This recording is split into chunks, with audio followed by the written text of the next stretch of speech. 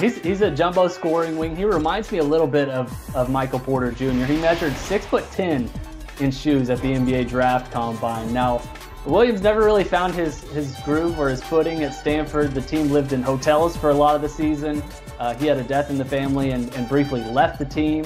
So he really never was able to kind of establish what he could do at the college level. But amazing frame for a wing. He can create separation on his jumpers at a really high level.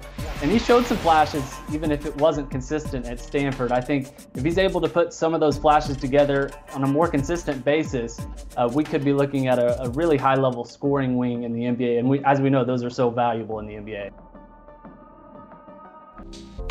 The first time I saw Ziaire Williams in person was at a summer tournament, and at the time I had no idea who he was. But he's one of those fun players who is clearly special simply from the less than a minute eye test. Put it this way, if you like spider-looking freaky athletes who can guard multiple positions, shoot an easy 3-ball, and have some motherfucker in them, Ziaire is the guy for you. Williams physically matches up with our idea of the prototypical two-way wing. Aside from having some of the narrowest shoulders that I have ever seen, he's huge. 6'8" with a 7-foot wingspan. Long enough to guard above his position and athletic enough to bother everyone else. I've heard people point to Paul George as a comparison, and that would be a high outcome. He often reminds me of Cam Reddish and, reaching back, somebody like Josh Howard.